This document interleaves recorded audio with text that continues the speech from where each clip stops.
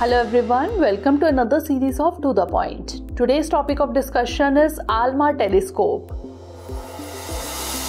First of all, let's see why is it in the news.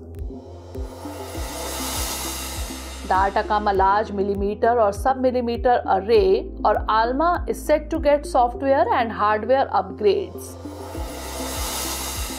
Now let's discuss about ALMA, that is Atacama Large Millimetre Submillimetre Array.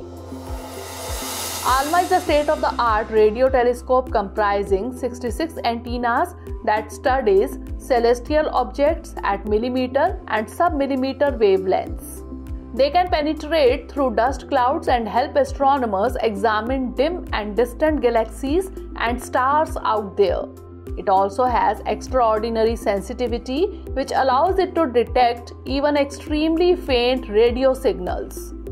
It has been fully functional since 2013 and has helped astronomers make groundbreaking discoveries, including that of star-burst galaxies.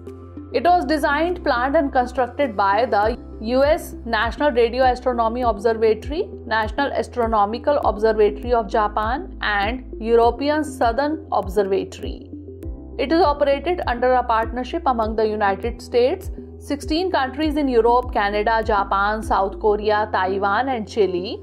The announcement came after all the partners cleared the funding required for the improvements. Now let's understand why is ALMA located in Chile's Atacama Desert.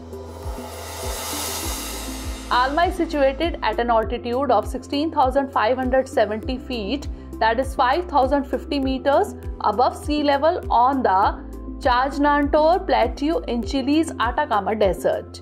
The reason is that the millimeter and submillimeter waves observed by it are very susceptible to atmospheric water vapor absorption on Earth. Moreover, the desert is the driest place in the world, meaning most of the nights here are clear of clouds and free of light distorting moisture. All these make it a perfect location for examining the universe. Now moving on to recent findings of telescope. One of the earliest findings came in 2013 when it discovered star-burst galaxies and the dust formation inside supernova 1987A. ALMA provided detailed images of the protoplanetary disk surrounding HL Tauri, a very young T Tauri star in the constellation Taurus, approximately 450 light years from Earth. In 2015, it helped scientists observe a phenomenon known as the Einstein ring.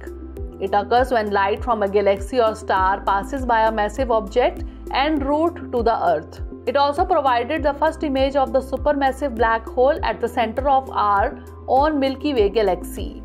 The image was unveiled by scientists in May 2022. Now it's time for the practice question. Consider the following statements regarding the ALMA telescope. 1. ALMA is situated on the Chajnantor Plateau in Chile's Atacama Desert. 2. It is a state-of-the-art radio telescope comprising 66 antennas. Which of the above given statement or statements is or are not correct? 1 only, 2 only, both 1 and 2, or neither 1 nor 2? Send the answer of this question in the comment section. Stay tuned for the next episode. Thanks for watching.